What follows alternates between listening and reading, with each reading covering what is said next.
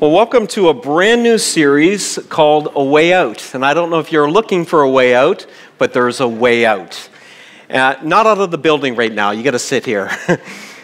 No, we want to talk about the prophets, actually, in the older part of the Bible. And I want to give some context before we jump in, because we're going to look at the prophet Hosea today. But before we jump in there, let me give you some context of what prophets were all about, what their job was, and how it's even divided in Scripture. In Scripture, when you get in the older parts of the Bible, you see there's a whole section, they're called the major prophets. And they're particularly long. We quote a lot of them during Christmas and communion moments. They've got a lot of the Messianic scriptures, the ones that talk about the soon coming king, Jesus coming. But on this series, we're going to be focused on what we call the minor prophets. And they're called minor, not because they're minor in significance, but because of the brevity of the books. They're small. And I've highlighted the books that we're going to deal with in the series. We're going to look at Habakkuk. We're going to look at Jonah, Obadiah, Joel. And today, we're going to look at Hosea. But let's start by talking about what is a prophet. What was their role? Why did God even use them? If you want to understand the prophets, there's really two roles they had. The first they were the chief reminding officers to the children of God.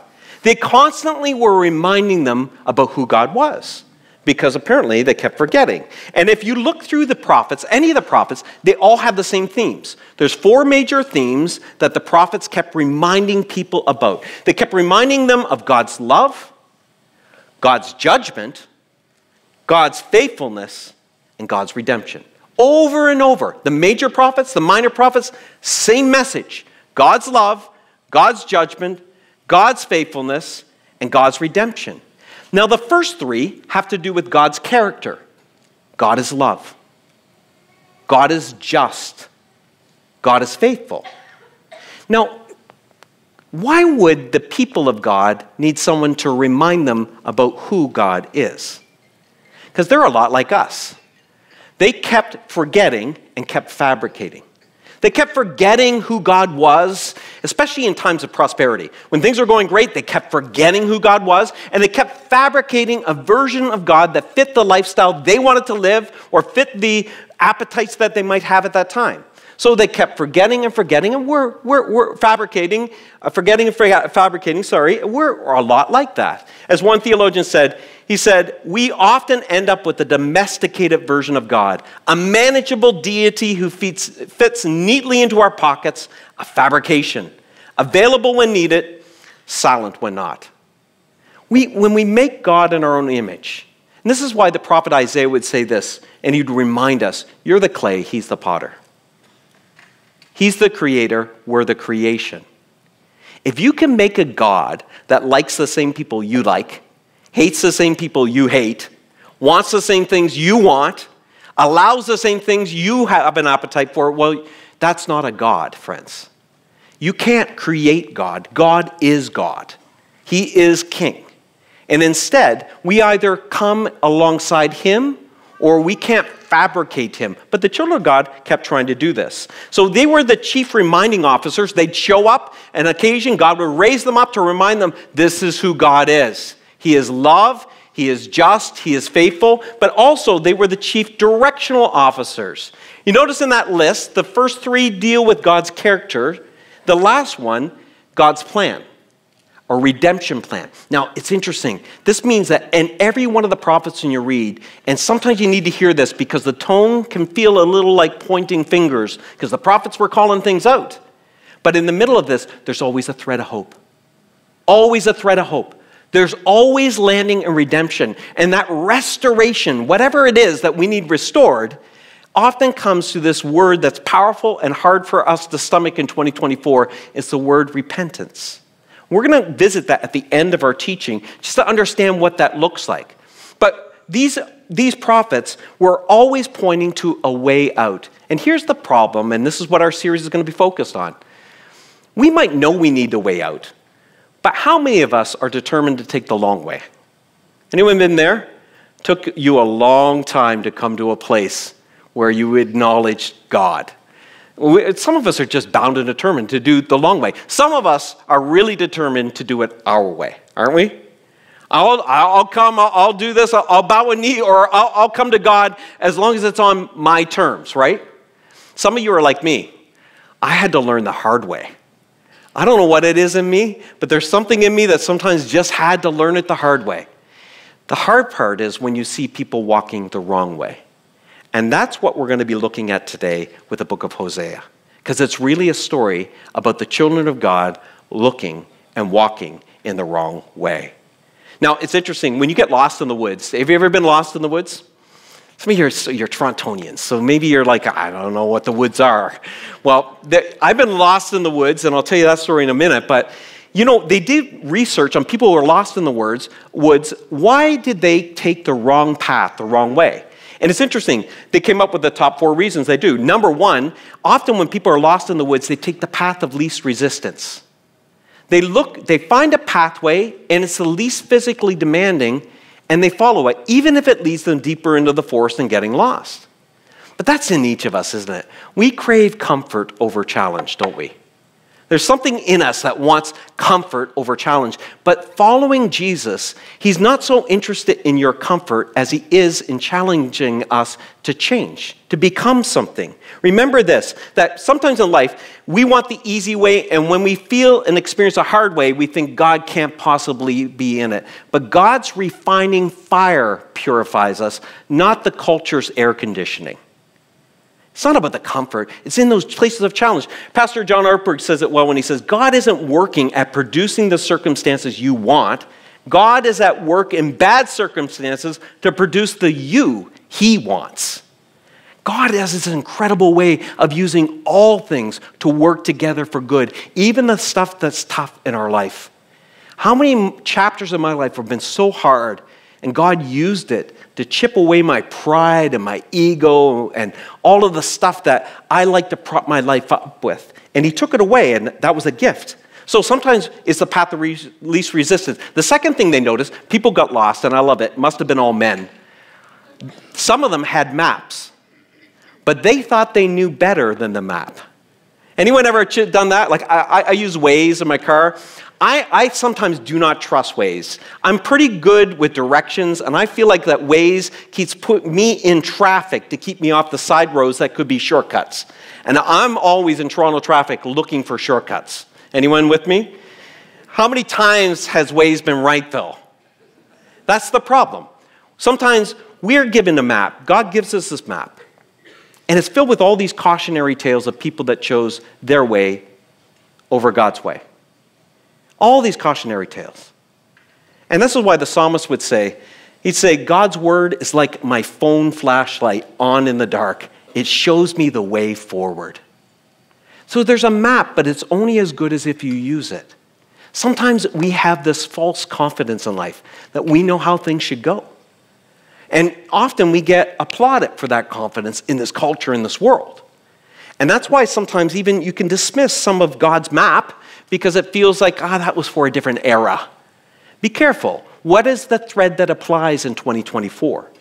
So, path of least resistance, ignoring the map. 2 more. One is, some people react in panic.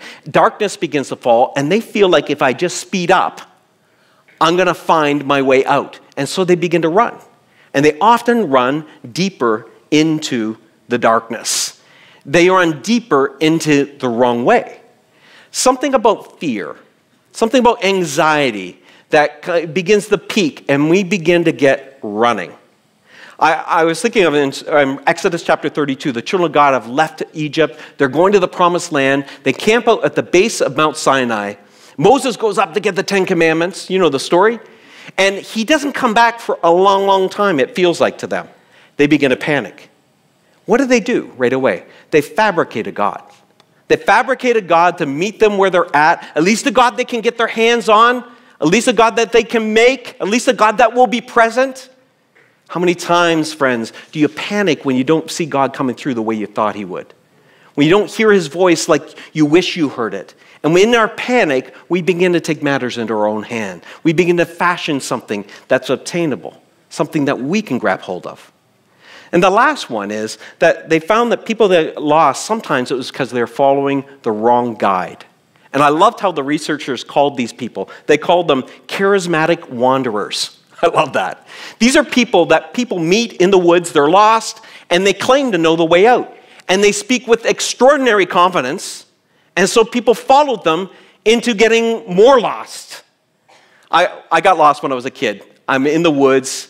We were in the woods all the time as kids growing up. This is pre-cell phones, pre-internet, your parents caring where you are. And I'm lost in the woods with my older brother, Peter. And Peter was so confident he knew the way out. I should have known he knew nothing. Nothing. We got more and more lost. Finally, we stumbled on some road. Thank you, God. And we began the long trek home. Throughout the New Testament, Paul warns you over and over.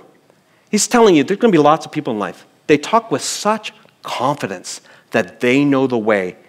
And he says, be careful. He says this to a church in Corinth. He says this, don't be fooled by these fake influencers. People who act like they're repping Jesus, but are actually total frauds. No surprise, though, even Satan shows up looking like a good guy sometimes. It's so true, friends. Like an angel of light, like a wolf in sheep's clothing. Be careful, even with confidence. Sometimes there's people speak with such confidence and authority. Be careful, friends. Always measure it against the map. Is this where God has determined us to walk in? What does that look like? So the prophets, this is the role of the prophets. You're going to hear it throughout our time together. You're going to hear us talk about God's justice, his faithfulness, his love, and redemption, because that's what the prophets spoke of. They're the chief reminding officers, and they're the chief directional officers for the people of God. So let's look at our first prophet, the prophet Hosea. It's a fascinating story. It happens in the 8th century BC. Let me give you some context. The children of God, they've wandered. They have wandered from God. In fact, they have begun fabricating deities. And I would say they're not even that creative. They borrowed them from their neighboring neighbors, the Canaanites. The god Baal they followed in this season. There was a lot of idolatry going on at this time.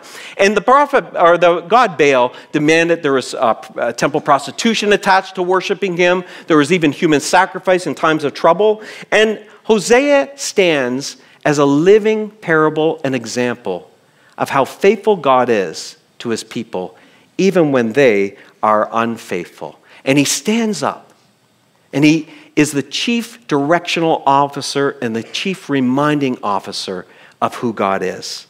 So the story begins with a wedding in chapter 1. It's a beautiful thing. It starts with a wedding. So this is kind of where it gets right out of the gate, it's controversial. Scholars often find this so incredibly difficult to stomach because God asks Hosea to do something quite scandalous here in the opening chapter. He asks him to get married. Here's how the narrative goes. God comes to Hosea and says, Hosea, I want you to be my prophet to speak to my people and remind them of who I am. And Hosea is like, I'm your man. That's what I do. I'm ready, God. He loves God. He fears God. He's going to do whatever God asks him to do. So God says, okay, in order to do that, I want you to get married. Hosea said, amen to that. Bumble didn't work. I've been looking for someone that will love this prophet because prophets aren't easy to hang out with all the time. You know, prophets are always telling it like it is. You don't always want to be around people like that. So amen to the type of woman that will have my back, will encourage me in the faith. You know, we'll do things together. We'll pick up hobbies together. We'll have coffee and walks in the park in between my moments where I'm in the face of the Israelites. But he said, okay, God, where do I find this woman? And God says, and this is where it gets a little scandalous, God says, the red light district, down at the strip club. And Hosea is like, God, you know, I don't think I heard you properly. I think my mind was in the wrong place. I thought you said the red light district. And God says, I did. Well, but God, what is my future wife doing down there?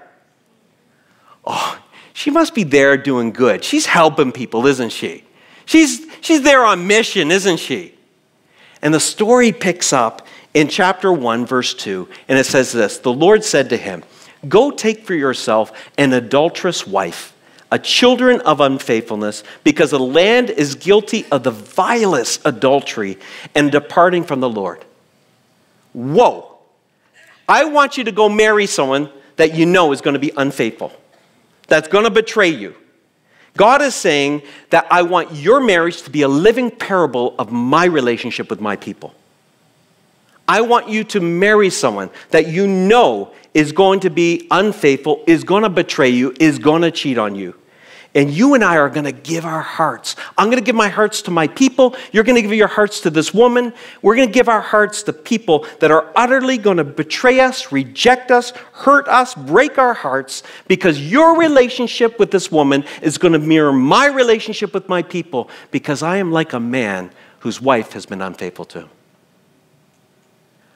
Whoa. There's so many metaphors for who God is in Scripture. God is a rock. God is a consuming fire. God is a king. God is a judge. God is a shepherd. And here God is saying, if you want to know me, if you want to understand me, understand my heart, you have to see me as a husband whose wife has left him for another lover. All the pain of that, all the hurt of that, all the anguish, that's what I experience when my people turn away from me and sin against me. I mean, friends, drop the mic moment. So God takes Hosea to a woman named Gomer of Diblaim. It says it in verse 3. It says, Hosea married Gomer, daughter of Diblaim, and she conceived and bore him a son. Now, guys, again, we read these texts and we're like so removed from it. And it feels like, okay, he's just doing what God said. Can you imagine the talk in the town? Could you just imagine what was going on here? Here's Gomer, that the only thing she's consistent at is being unfaithful. She's been unfaithful with everyone she's ever been with. She has a series of betrayals in her wake. This is exactly who she is. She has just broken people's hearts, left, right, and center. And God takes him to her and says, marry her. And he does. I can just imagine the chatter of the church mamas, right? Can you believe this? Does he not know who she is? He's a man of God. Gomer, what? Okay, I just love it because, people would rather talk about people than talk to people. That's just kind of how we are a little bit. Other churches, not us though, not us. We're all principled in the way we handle this. But I can imagine the talk that was going on. And it doesn't take long. Gomer is unfaithful. She bears him 3 children, and at least one of them is not his. How do I know it? Because Hosea names his last child Lo Ami, which means, in Hebrew, not mine. Can you imagine? Hosea, who are your children? Well, this is Jenny. This is Ravi. Not mine. like a talk about in your face moment. She's unfaithful right out of the gate. And this wedding reminds us of the weight of God's love. Friends, if you love, you're going to suffer. Every parent knows that. Every partner knows that. If you truly love, there's suffering attached to it. And Hosea knows when he marries Gomer, he knows that his reputation will take a hit. His credibility will take a hit. His heart will take a hit. His life is going to take a hit. He knows what he's getting into here. And friends, you and I are Gomer. I often think of what it cost me to follow Jesus. Do you? I think about the things that it cost me. I can experience rejection. Have you ever experienced that for following Jesus? I certainly experienced sacrifice because as a follower of Jesus, you're called to sacrifice. You're called to sacrifice by being someone who's generous and giving. You're called to sacrifice by putting a towel over your arm and serving the people around you. You're called to sacrifice to obey because obedience is a bit of sacrifice, right? Because often by obeying, I'm doing things that I don't want to do, or I'm not doing things that I do want to do. So there's elements of sacrifice in it. There's also pain. Because how fun is it to turn the other cheek to an enemy? How hard is it to forgive those who've hurt and harmed you? But we're called to do that as people who follow Jesus. So I can count the cost. Jesus said, count the cost if you're going to follow me. Hey, if you're going to follow me, just know what you're signing up for. But have you ever paused to ask yourself what it costs God to get a relationship with me? Friends, think of the hits his reputation takes when some of his children get on social media. Just blurt, and they're angry, and then someone is saying, isn't that one of your kids, God? I think God wants in those moments to say, lo a me, not mine. But he doesn't. He doesn't disown us in that. His reputation takes a hit. Think of the weight of carrying me, prone to wander, having to call me back to himself over and over again. I just think of how I tend to love what God gives more than who God is. You ever been caught up in that? You know you're in that when God doesn't come through in a way you think he should come through. And then you judge him. It's more about what he gives than really who he is. I think about how I have an attraction to shiny things over faithful things. I think of what it cost him. It cost him his son. Man, it's expensive having children, isn't it? Every parent knows that. How expensive is it for God to adopt us into his family and call us his own? So the scene changes from the wedding. In chapter 2, it moves into what you could call the marketplace or the red light district. Hosea, as soon as he marries Gomer, he has his kids. Gomer's predictably unfaithful. She leaves him. And we don't know where she goes right away. We don't know if it's a brothel or she's just living with someone else. But it records some of her words in verse 5. It says this, I will go after my lovers. So, 100% consistent. Who will give me my bread, my water, my wool, my flax, my oil, and my drink. I'm going to get what I need, when I need, from whom I need. And then it says this. This is the words of Hosea.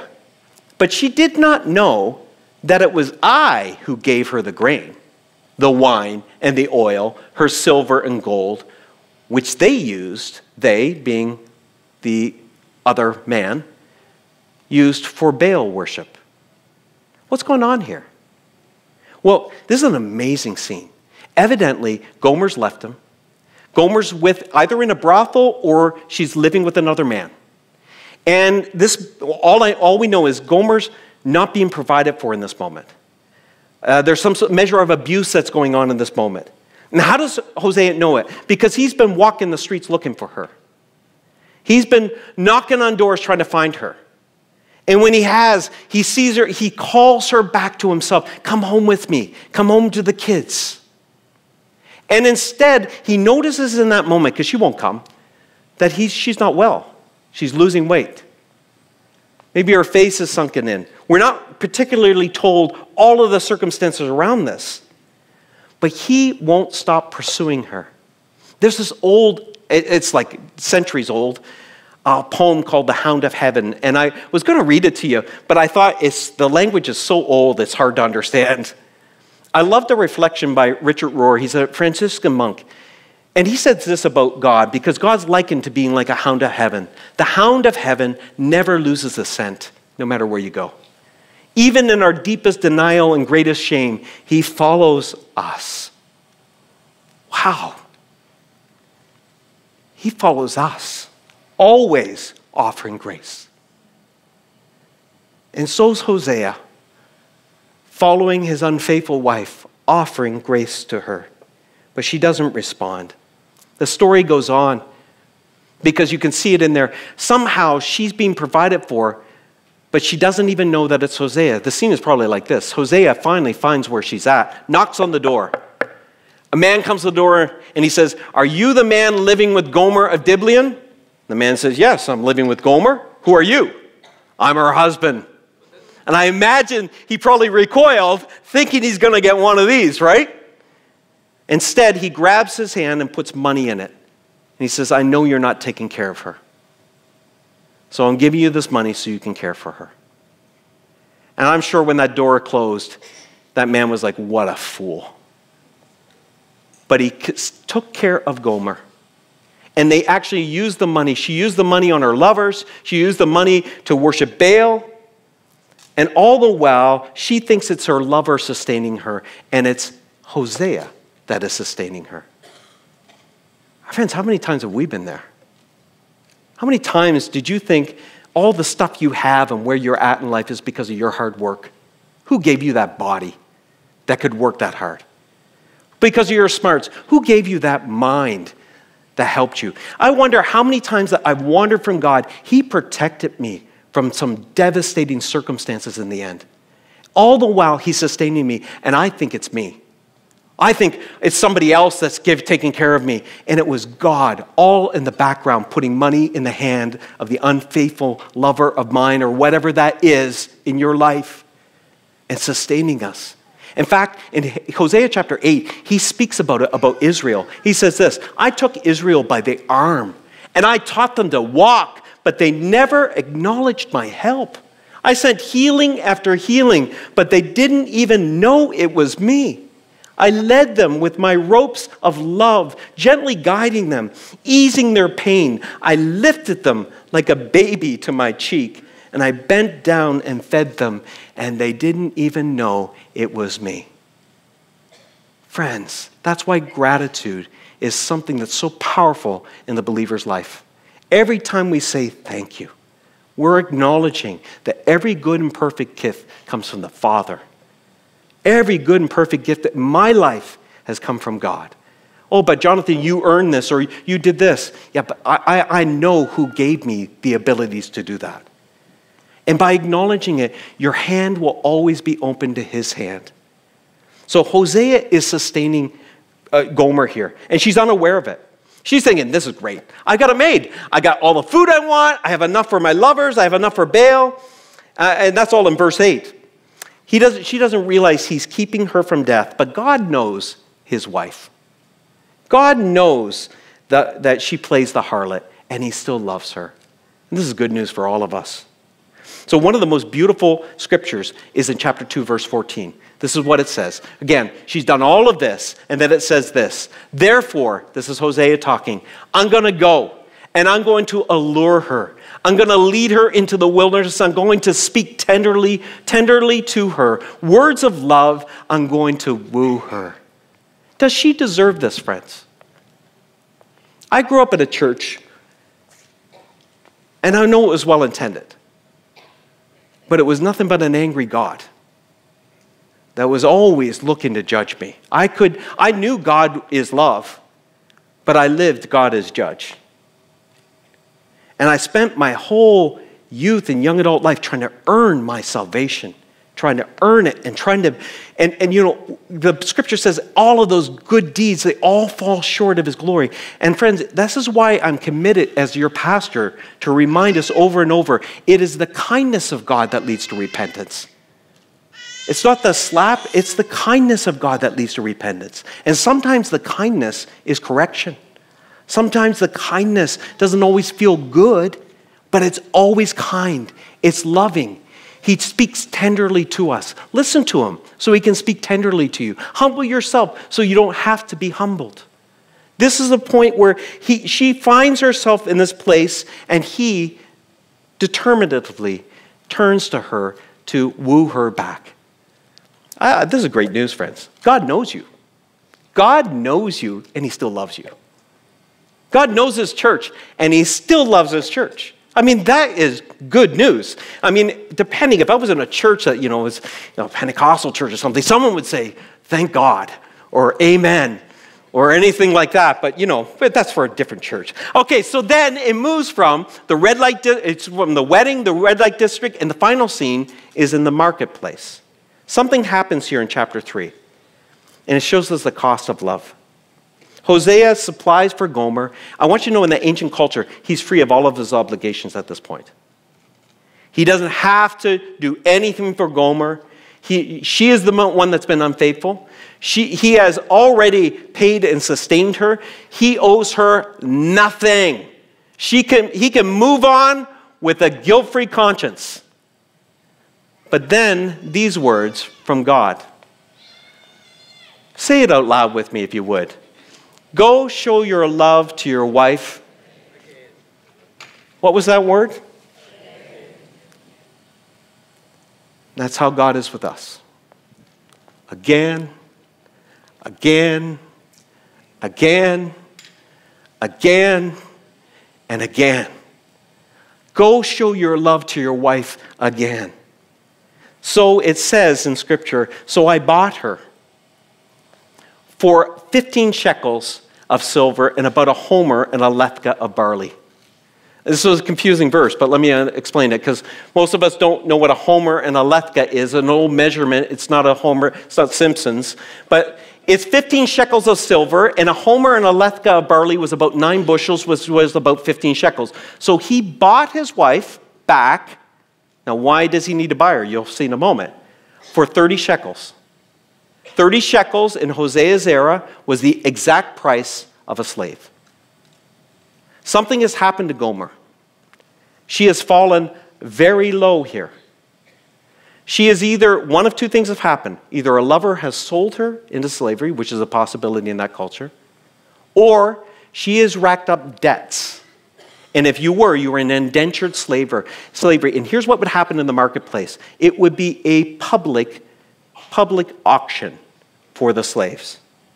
So here is Gomer being sold. Just imagine the day. Because there's something probably very sobering going on in her heart and mind. As they pull her up at the front, and the crowd is gathered around, and they're going to bid on her. I imagine Hosea shifting into that circle, and somebody saying, isn't that Hosea's wife up there? And somebody seeing him and saying, that's your wife. And he says, yep, and I'm here to get her back. And all of a sudden you hear a man yell, 15 shekels. And he says, 17 shekels. And I imagine Gomer, who's looking down at the ground, undoubtedly, looking up because she knows that voice. She's heard that voice before. Scanning the crowd, looking. 20 shekels, she hears over here, another man. 21 shekels. It's Hosea. 28 shekels. Finally, 30 shekels. And he buys her back, puts his cloak around her to clothe her. And he says, let's go home. Let's go home. Who doesn't want to hear those words? Let's go home. You think about Hosea had to stand in the humiliation of that moment. And Gomer had to stand in the humiliation of that moment. Jesus knows how that feels. Paul would say to a church in Philippi, when the time came, he set aside the privileges of deity and took on the status of a slave. He became human. Why?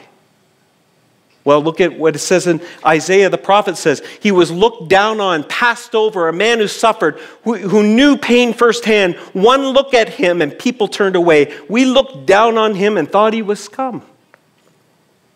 He humbled himself and stood in the place of humiliation so that we could be raised up. I think of the fact, and this is the story of Hosea, we're all Gomers. We have all sunk so low, and if you don't think you have, you're not ready to experience really God's love. If you think somehow your riches or your status or your abilities or you're somehow cleaner than somebody else, friends, all of us, the story of the gospel is everyone has sunk so low we had to be bought back. Everyone had to be bought back. And here's the price. You do not belong to yourself, for God bought you with a high price. 30 shekels. Way more than that. How valuable were you, friend? You were purchased. Who were you purchased from? Remember this with Gomer. Gomer wasn't purchased from a slave trader. She was purchased from the consequences of the decision she made in this life. That put her in that position. We are not purchased from the evil one. He doesn't own us. We are purchased from sin and death and condemnation, the fruit of the decisions that you and I have made. And I'll tell you, he spent a lot on you. Look what Peter says. He says, God didn't drop some spare change to save you from that pointless, messed up life you were living. He paid the ultimate price with Jesus' blood. It's way more valuable than anything this world can offer. He stopped at nothing to spend on you, to buy you back to himself. So the prophet reminds us in 2024. We're going to pray in a second. God's love, it's aimed right at you. You might feel like God can't possibly love me. I don't love me. You can't stop him loving you. It's like a freight train coming at you 100 miles an hour. Try to stop it. You will never stop God's love towards you. He loves you, and he even loves the people you hate. He is a lover of our souls. And then God's judgment, it does demand a justice. And that's why we needed to be purchased. God's faithfulness, it never ends. Again and again and again, he pursues us. You know, we sing that song, Reckless Love, and I got to tell you, the first time I heard it, I did not like it. I'll tell you why I didn't. I didn't like the adjective reckless attached to love of God. But that's what it looks like. God, don't you know who you're getting involved with Jonathan Smith? That's reckless love. He's going to hurt you. He's going to be unfaithful. He's not going to. And God knew all along. It looks reckless to you. It's his character. It's who he is. It's what he does. He loves. And then we're reminded by the prophet in 2024 that God's redemption plan means God has come to the rescue. So here's how I'd like to, before our hosts come back, I want to pray with you. And there is something about humbling yourself. And language I mentioned, redemption or restoration plan of God always starts with repentance. And I know that's not a popular word in 2024. But repentance is not being sorry.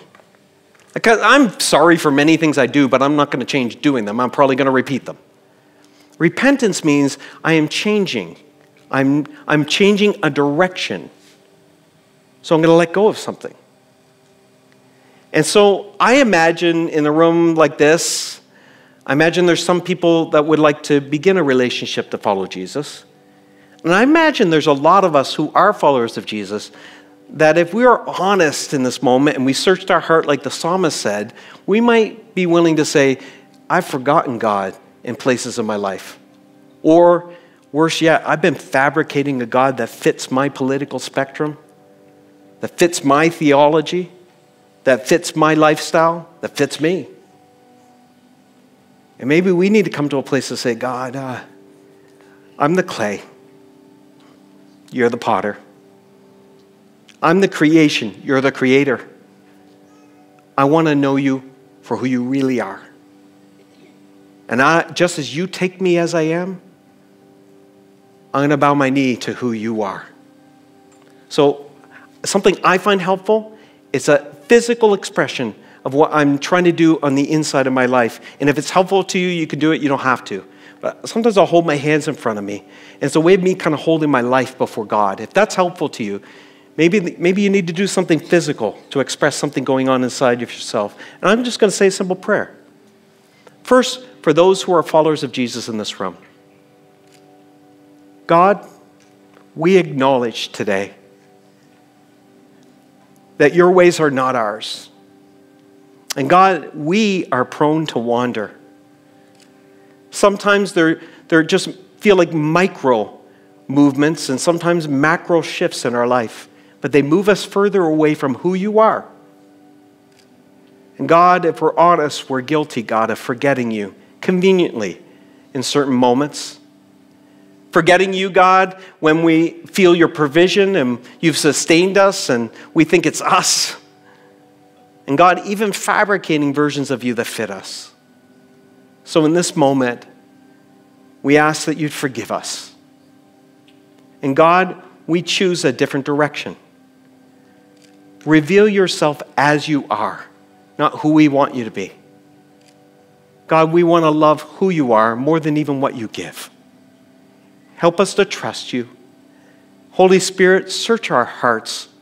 If there's anything in us that's offside, God, just illuminate it and help give us the strength to follow in your path.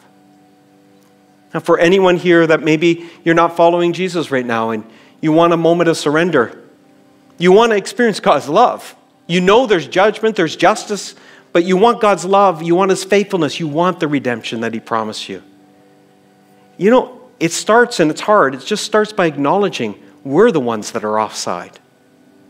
So if this prayer helps you, you pray this prayer with me. Jesus, I am a sinner. I have done things, God, that have not only harmed me, I know it's harmed others, and it's put a barrier between you and me. And I want to experience your love. Thank you for coming after me again and again and again.